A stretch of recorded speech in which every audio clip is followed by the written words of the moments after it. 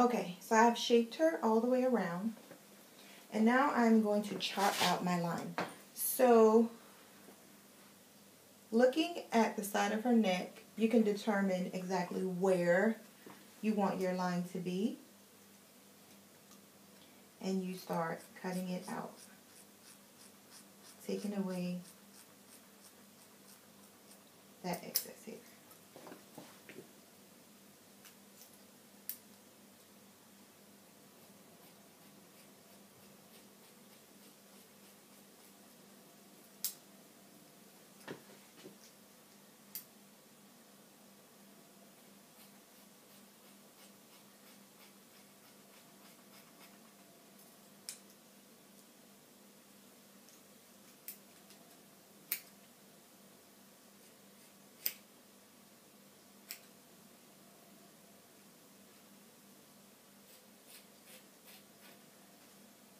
So what you want to do is carve out that ear.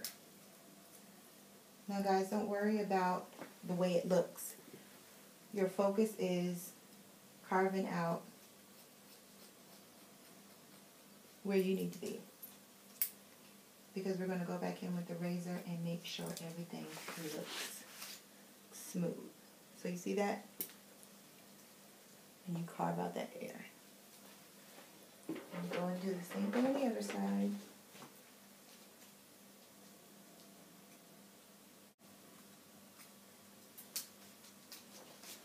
Don't worry about the middle or the bottom. You do that last. Alright, so now that you have gotten the hair shape form, you've cut down the sides, you've cut out the ear, at this point is where you pick your razor back up and put your shears down. Now you don't want any bulkiness behind the ear or in that area. You already got your hair frame in, so you can look at your canvas and see what needs to come off. So what you want to do is try to get it as close as possible. Now not super close, because my client doesn't like it when it looks like it's not really a natural haircut. So we're just going to lay the razor and you can see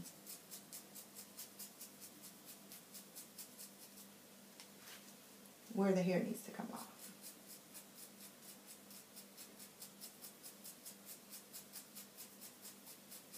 And as long as you're tilting that razor and holding it down, you're not taking off more hair than you need to. And like I said, make sure you soften your line so that it doesn't look so hard. Now you want to hold the air down and just go in this area and carve out that ear.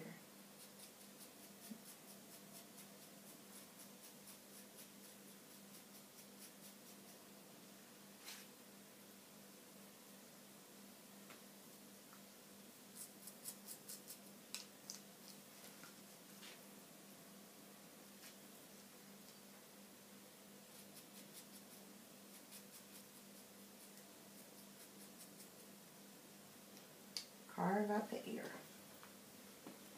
And then you want to follow through with the back just to see if any excess hair needs to be removed. And just work your way around to the other side and carve out that ear.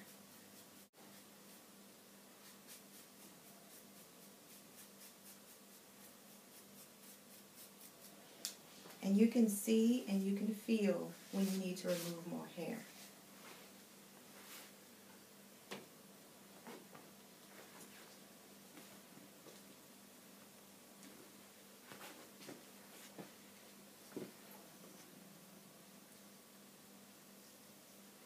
Alright, now we're going to go in and remove this portion.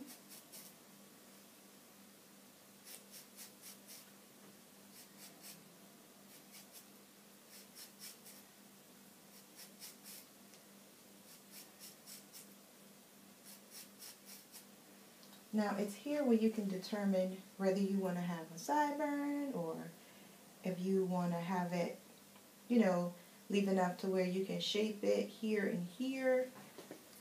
So you don't want to take it all the way down, so that when you go back in with your shears to define your lines, that you still have some hair there to work with, and do whatever you want to do with it. Okay, so I'm going to do the same thing on the other side, and I am going to finish her up, and you guys will see the finished product. She's going to have more hair volume in the front. We're just going to trim her bangs a bit, and that is pretty much the gist of what else I'm going to do. So remember, I'm going to soften my lines with my shears. I left a little bit of hair here to give me the option of making a sideburn. I'm going to cut out her bangs, and then I'm going to style her, and I will let you guys see the finish. Alright, so I am done. If you can see, everything is cut out and smooth, and her haircut is in. Guys, remember where we started from? And she is not a very hard client to please. She doesn't like a whole lot of carrying on, and so a basic simple haircut is quite enough. So I have my stove getting hot. I've got my curlers ready to rock and roll. I'm going to curl her up, and you will see the finished product, guys. Razor cut from start to finish. Alright guys, so Miss Felicia is all done. And this is her finished product. I am going to just wing her around.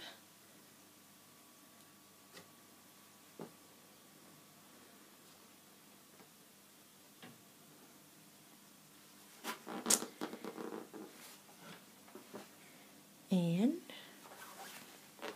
she is all done. I used my BASHD curling wax and some Spritz and Shine, my Marcel irons, and I curled her up. I gave her a feathered look in the back. And guys, you can see in closely, we got it. Nice and tight with just the razor comb. Alright guys, hope you enjoyed. Thanks for watching.